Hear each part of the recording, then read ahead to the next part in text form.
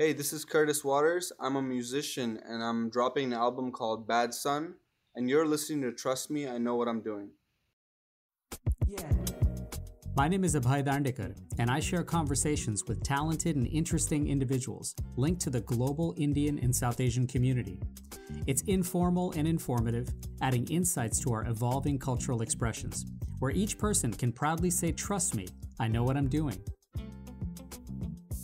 Hey everyone, on this episode of Trust Me, I Know What I'm Doing, a conversation with musician and artist Curtis Waters. Stay tuned.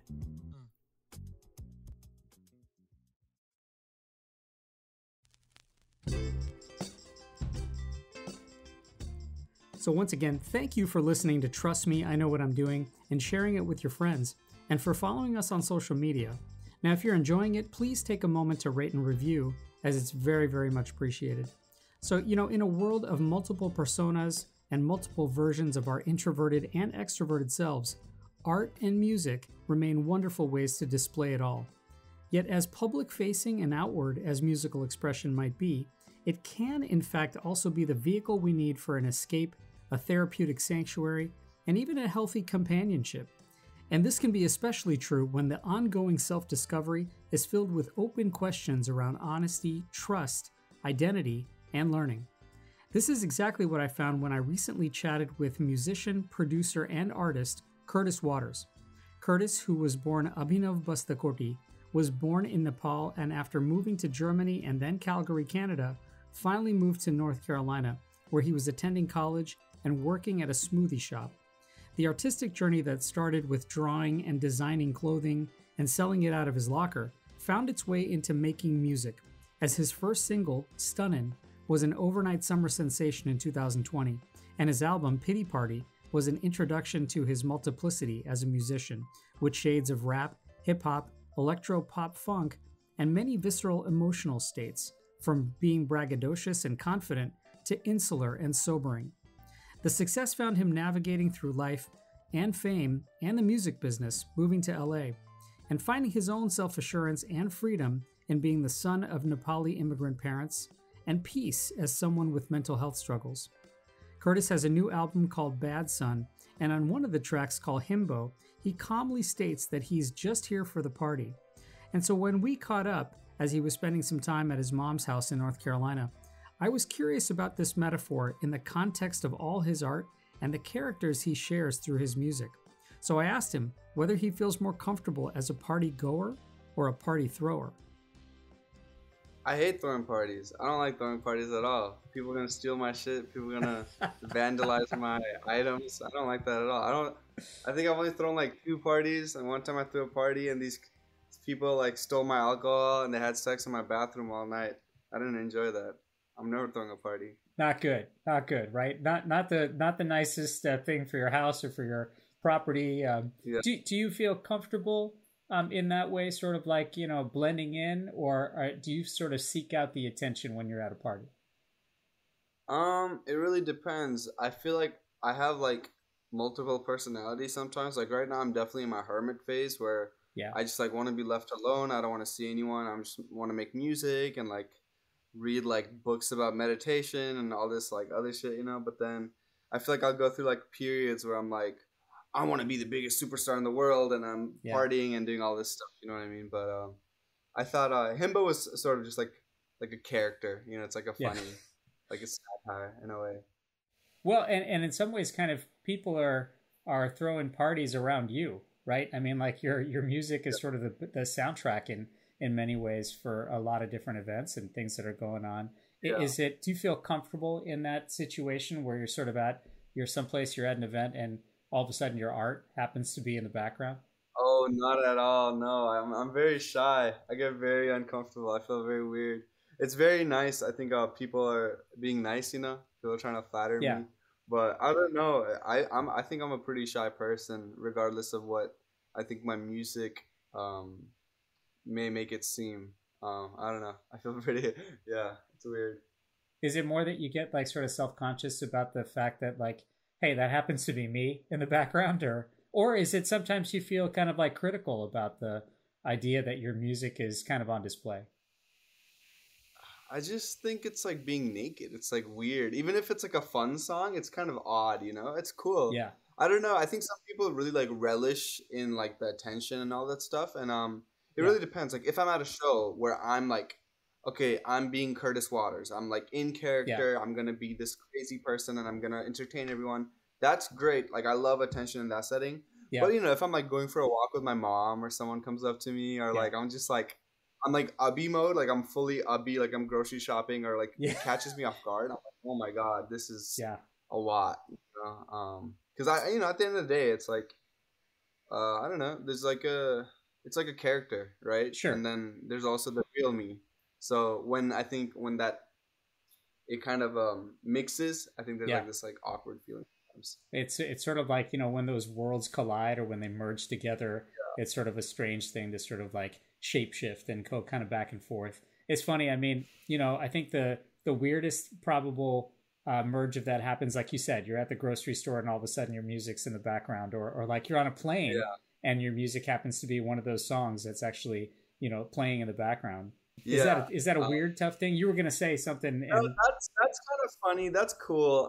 I think I appreciate being recognized. You know, it's cool, but Yeah. I definitely get like kind of like still like shy about it. Yeah. You know, which is funny. Like I get like I feel like it's like when you see like a snake and you're like the snake is scared of you, but you're like more scared of the snake. But Right. maybe that's a weird analogy, but I can like like sometimes when I'm walking in public, especially Yeah. like I'll notice like brown kids or whatever, someone will like stare at me for like an extra 4 seconds, and I'm like, okay, do they know me or am I being narcissistic? Or then it's like we're both like looking at each other, but Right. no one's like engaging in it. So it's kind of like that. But you know, I if my got you. music plays at like the radio or like the gym, like I think it's cool. It's funny. Yeah.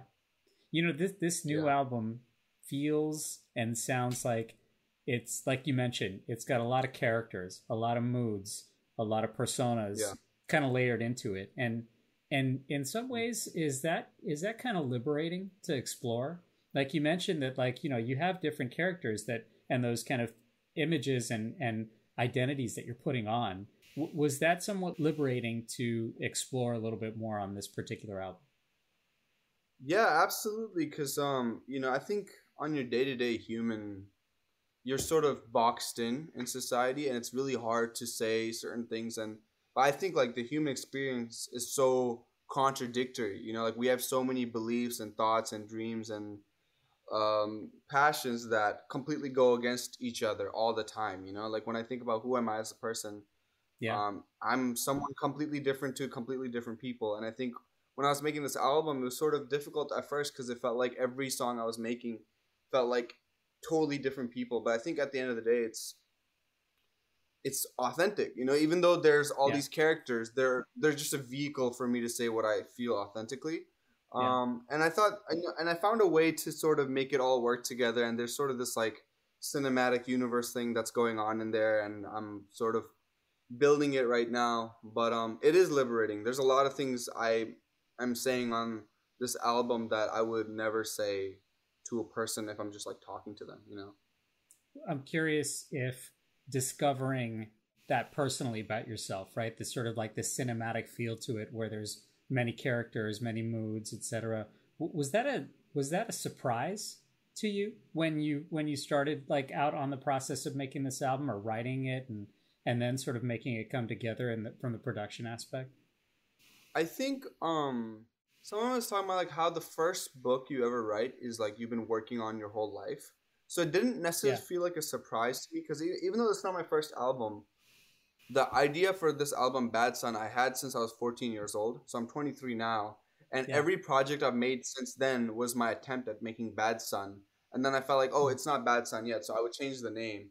So for Bad Son to be what it is now at 23, there's a lot of surprises, but what doesn't surprise me is the characters. Because actually, Yeah. when I was like 15, I wrote a comic book and I wrote Curtis Waters as the main character, and I had all these different characters that were going to be playing this Right. album. You know what I mean?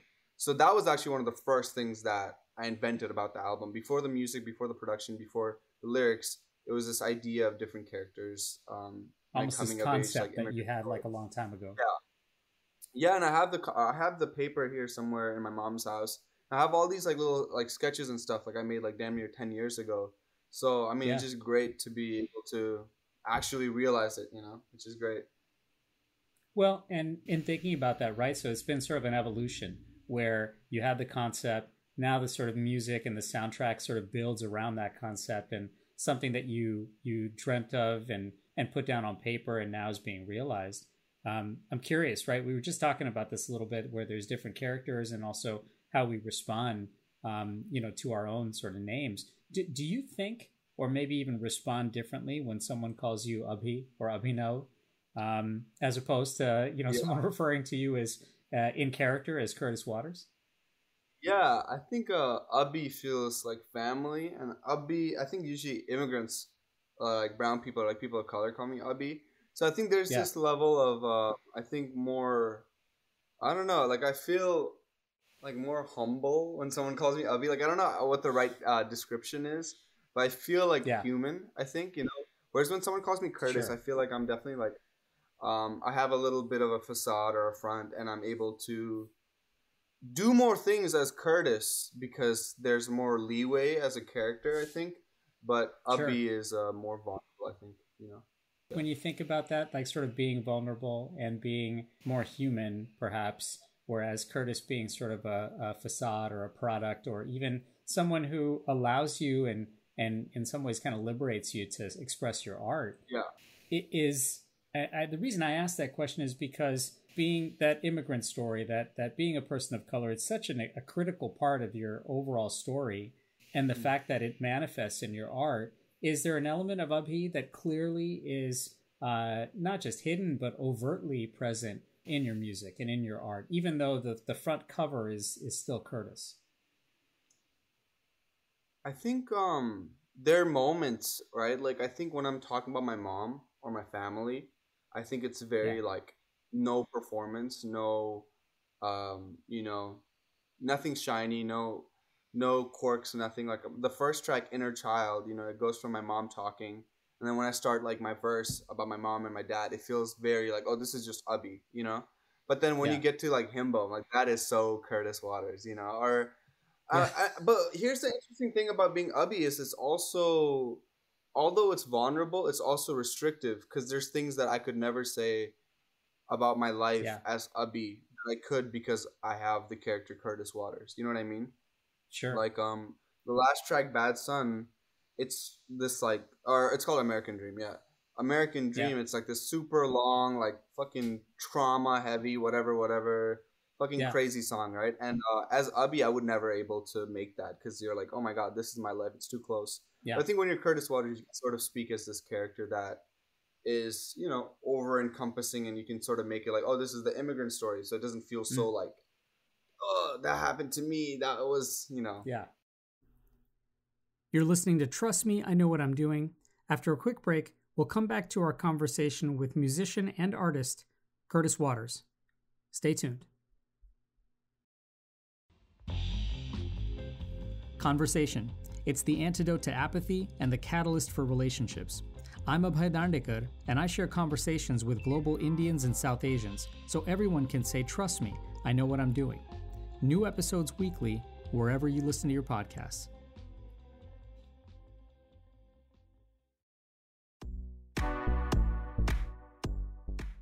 Hi, I'm Utkarsh Ambudkar. I'm a actor, musician, producer, writer, et al. And you are listening to Trust Me, I Know What I'm Doing.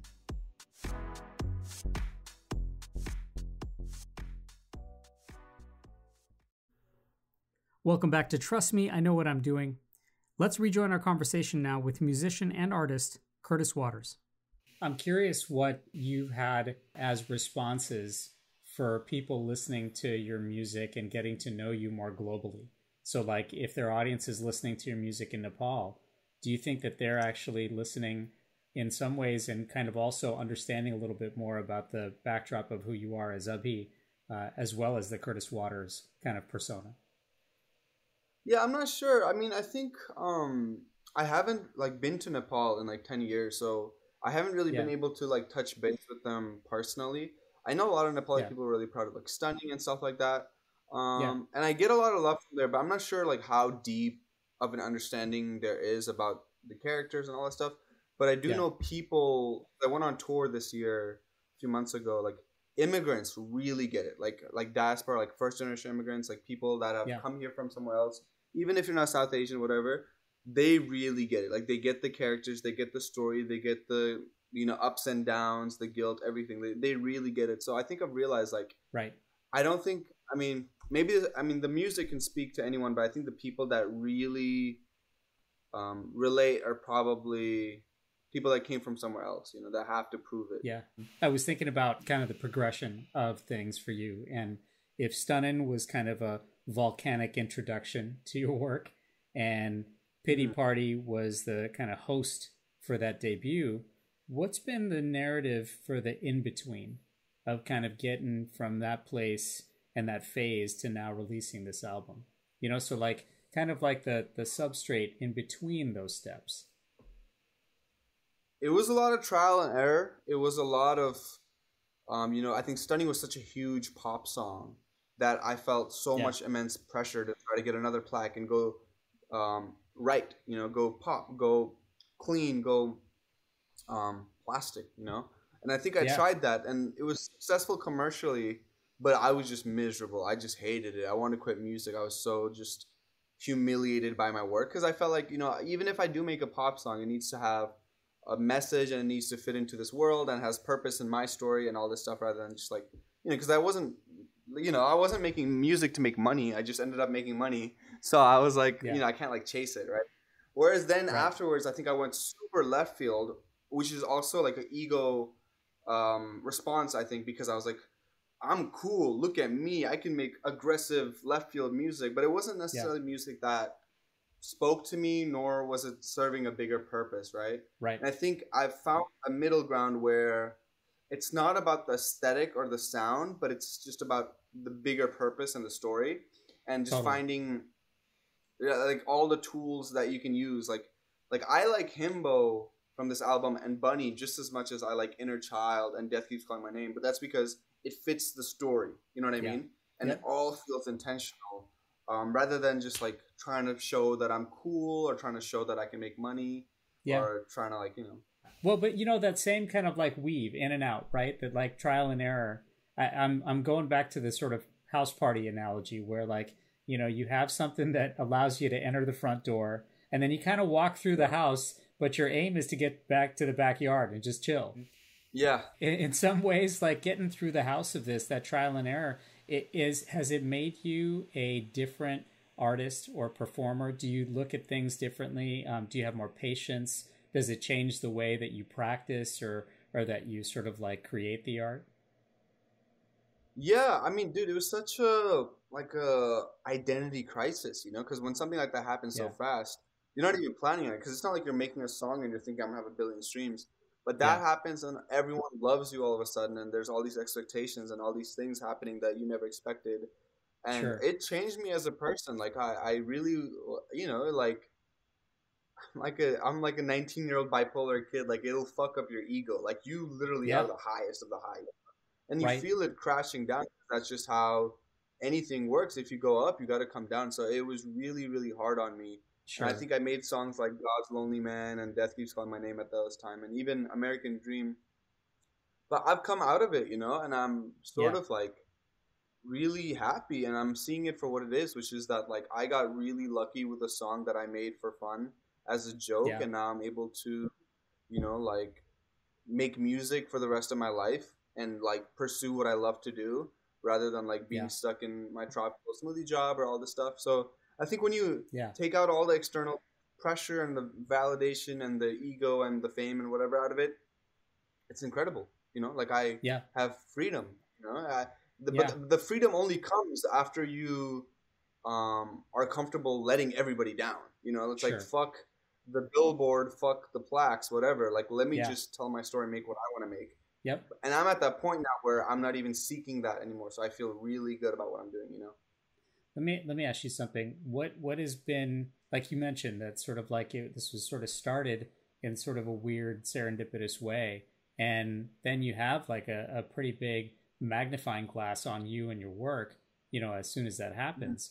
Mm-hmm. What is, this business, what's the music business so far in some ways kind of taught you about honesty?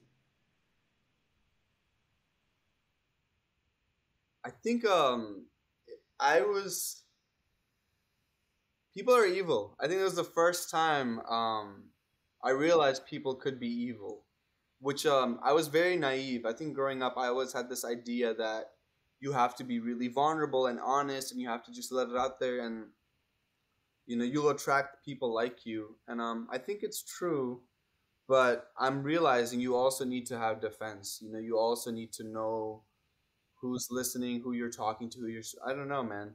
I think I had to grow up. Sure.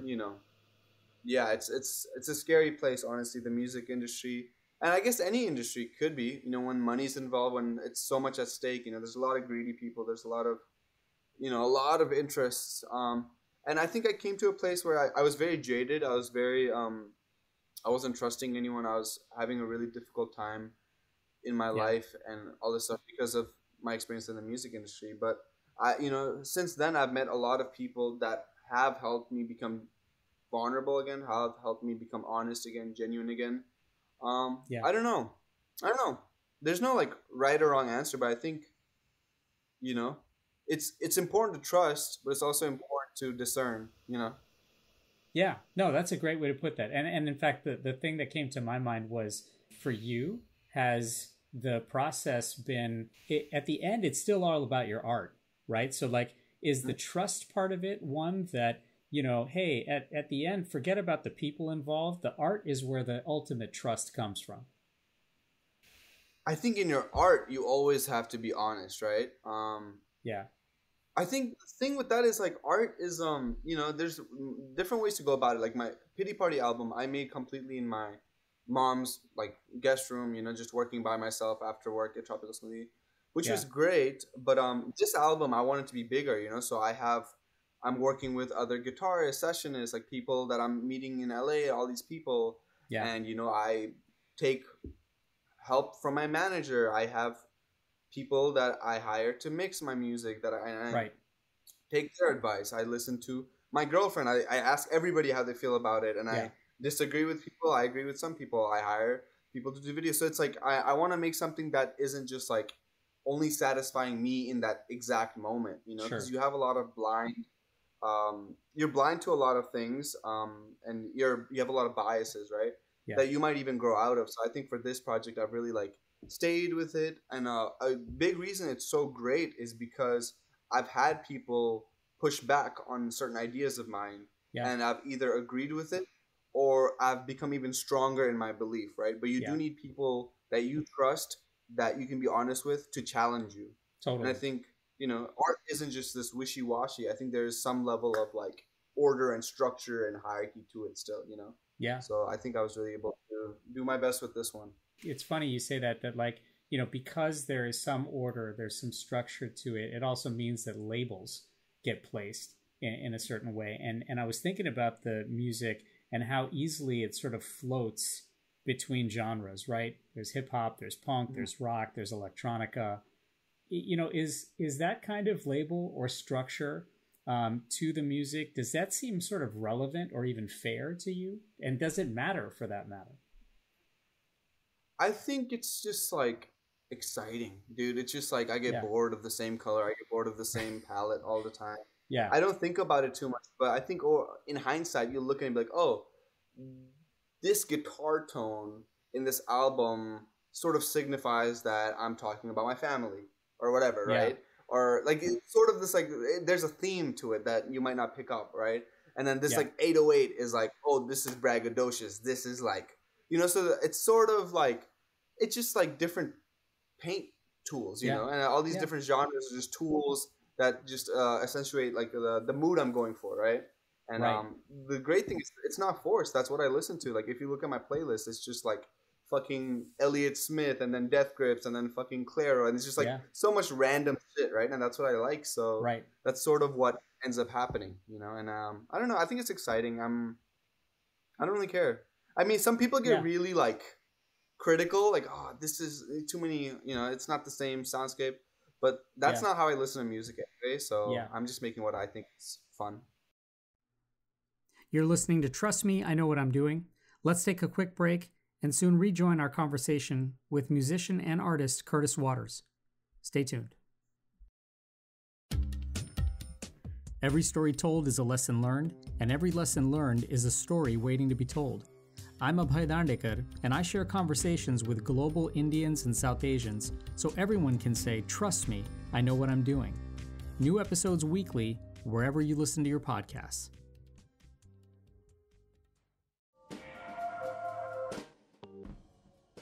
Hello, my name is Lakpa Sherba. I'm Summit Mountain Everest 10 times, and you listening to Trust Me, I Know What I'm Doing.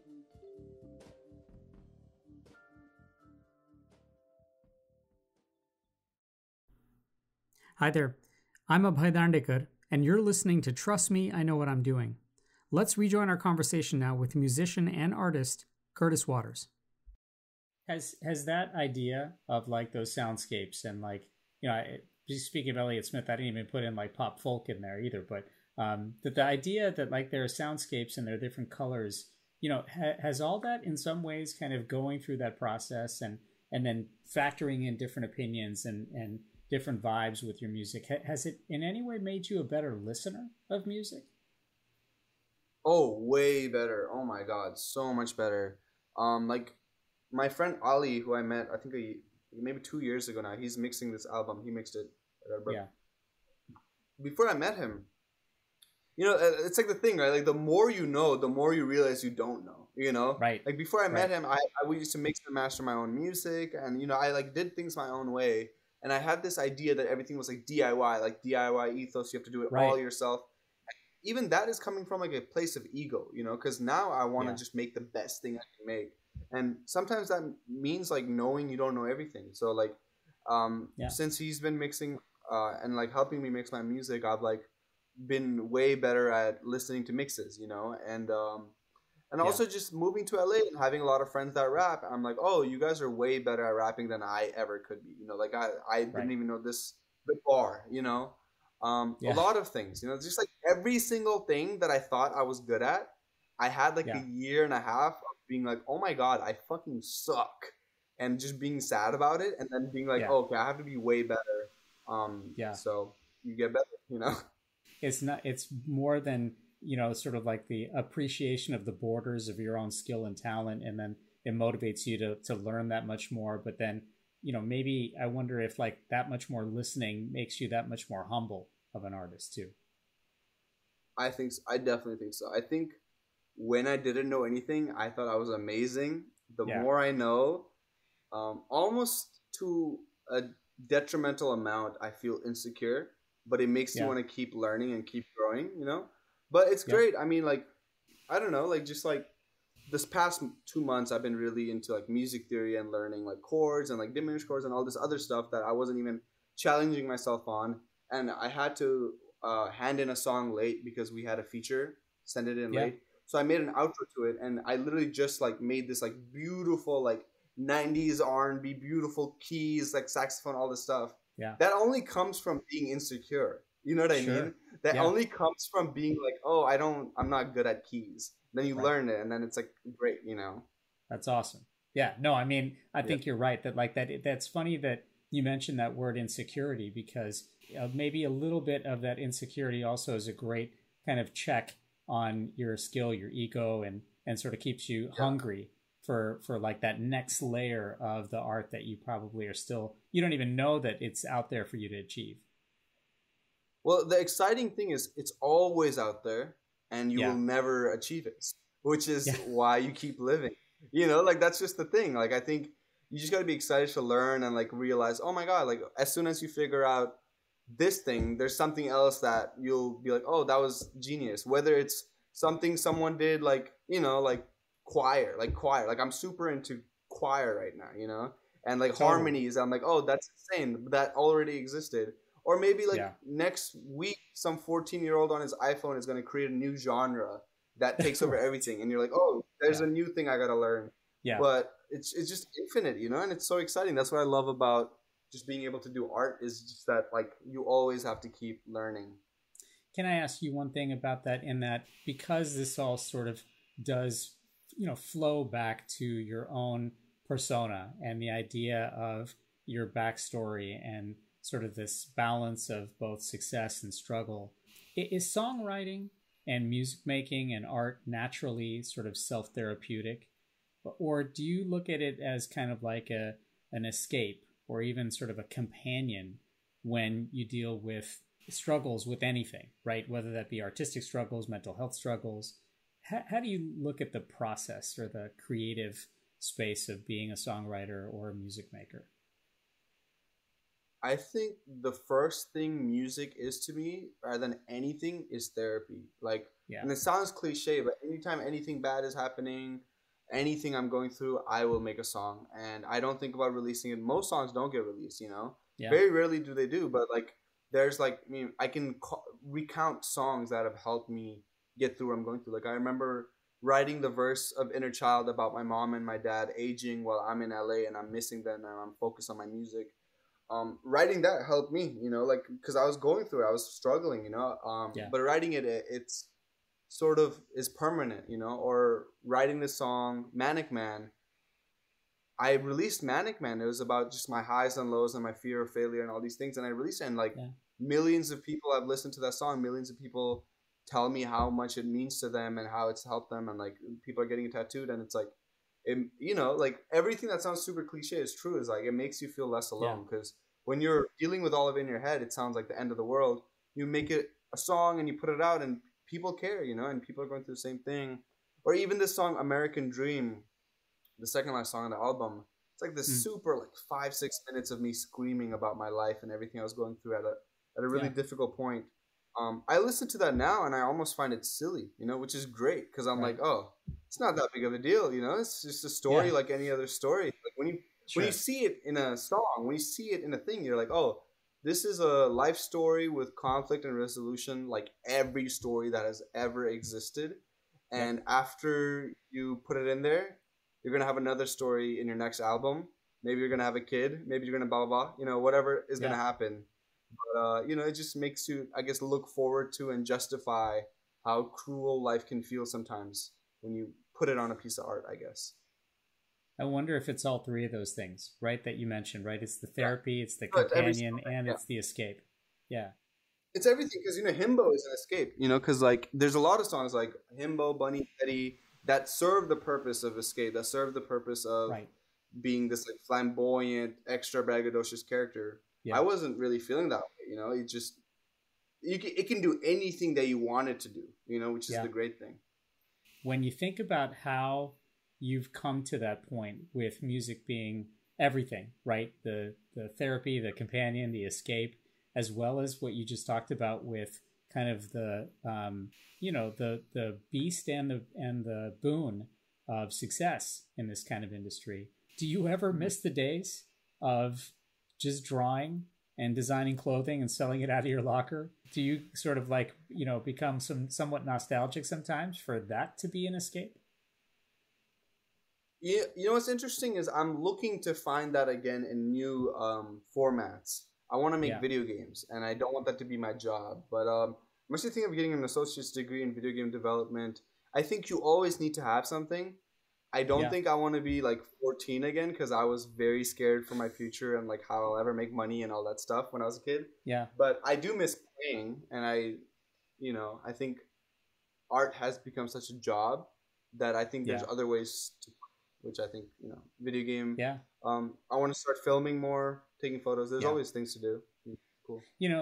And speaking of that, you've talked about this, I've read before, where you've spoken about fame as kind of a passport to uplift your family, and sort of like that's the vehicle that allows for that uplifting, and that success is kind of is the framework of that passport. I'm curious, at this phase, wherever you're at right now, are you still seeking fame? Is fame still the goal? I think it depends on the day. I think most days though I'm not seeking fame. But here's the thing that sucks is if I want food on my table as a musician, I probably do need some level of fame. I don't want to be famous, but I really want people to respect my music, understand my music, pay attention, care. You know, I think I want care. I don't care for like passive attention though. I don't like. I think Stunning brought in a lot of passive, just like watchers, which I don't care about. Like, I don't care if there's a million people watching me. I'd rather have 100,000 people that really care and understand. Yeah. And I think the way I'm going about even this album is like, you know, like the first song, Inner Child, has like a fucking 1-2 minute like synth section. You know, I think that's as much of a barrier of entry as I could give at this level, where I'm like, hey, if you can't even sit through a minute of no vocals and just a synth, you don't even deserve to be a part of this, I guess. You know what I mean? I think being more selective about what demographic I want listening to my music is. I want them to pay attention, you know? It's the bouncer to your house party, right? Yeah, yeah. That's sick. I like this analogy. It's a good analogy. I say we go with it, right? The other thing I was going to think about was, you know, can you ever conceptualize a day where you might be singing or creating art in Nepali or Newari? Yeah, I would love that. I want to. I haven't been to Nepal in like 10 years. Yeah. But when I go back, I remember I went back in 2013 or 14. I became fluent immediately. Yeah. But when I'm here, you know, I'm speaking English all the time. And I talk to my parents in Nepali sometimes. But I'd love to go back. I would love to incorporate more Nepali in my music. I got to do a little bit of that with the voice clips and stuff of my mom and my dad and my brother. That'd be great. Well, so far, and especially as this new album releases, you know, there's sort of lots to be proud of, and certainly lots to share with your audiences and with your listeners. And again, I love that idea that they're engaged and they're present as opposed to just watchers. I'm curious now, especially as you kind of reflect on the journey, and then also as you're looking forward, what brings you peace? Where do you find joy these days as now this kind of new music comes out? I think just realizing that the external factors and the validation isn't why I do it, you know? And all of it is a distraction. I mean, it's a means of getting food on the table, so it's important, right? But just making sure you don't prioritize that over the actual love of what you're doing, you know? Like, I don't know, man. I'm fucking so lucky. You know, I get to dedicate my life to making this music and story about my life and my family. And I've had this idea since I was 10. You know, everybody has these dreams and ideas. And regardless of whether this makes me a billionaire or it does nothing, I'm just proud. You know, like I got to do this, and I got to like do my best with it, like fully make it my own, you know. And, you know, I'm like, you know, I want to hang out with my family. I want to keep learning new things. Like, I'm just happy to be alive. And just, I think, being a tourist on Earth, you know, being like a visitor and just soaking up knowledge, as opposed to being this conqueror and trying to be like, look how important I am. I think that can make you very miserable, you know, but there's a lot here to learn about. So it's exciting to be here, you know. Well, I know audiences and listeners are learning more and more about you and your music and your art, and hopefully not just watching, but really engaging. Curtis, thank you so much for joining us. It really was a treat, and I hope we can do it again sometime. Yeah, I would love that. That was actually, like, I think some of the best questions, like best conversation I've had in a really, really long time. So I appreciate you, you know, listening and taking the time out to talk to me. Thanks so much. And please check out the new album from Curtis Waters, Bad Son. Again, thanks for taking the time to listen. And if you like this, please share a kind review or rating wherever you're listening. Till next time, I'm Abhay.